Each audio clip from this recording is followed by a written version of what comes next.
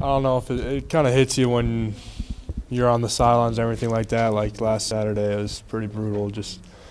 You just kind of feel useless right now, and it just kind of sucks and everything. But I'm so grateful for these 4 years, and I wouldn't change a thing. Just the people I've met and the amount of people in that locker room, the amount of people in this program, you guys, the fans. It's just been surreal. Feels like the other day you were taking official visits to Minnesota and Florida State and Arkansas. How fast is it going for you? It's crazy. It's just like the snap of a finger. And they always say you're going to look back and it's going to be like, holy crap. And then here it is, holy crap.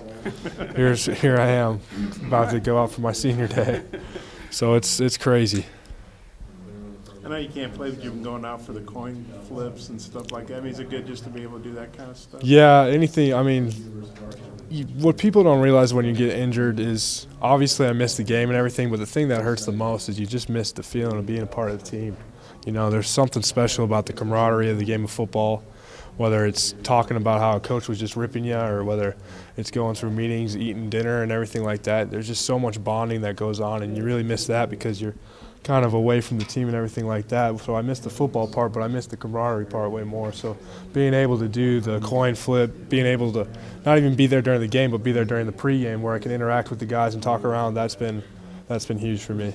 Matt Summers not as fun as some of the other guys, I guess. Yeah, you know, Matt gets me working in there. Now you got the Senior Bowl invite. What's your recovery period going to be like for that time in late January? Yeah, we'll have to see. It's kind of just hit or miss. The recovery time is kind of right around that 3-month window, so we'll just see how I'm feeling. I don't think, more than likely I won't be able to play, but we'll see how it is.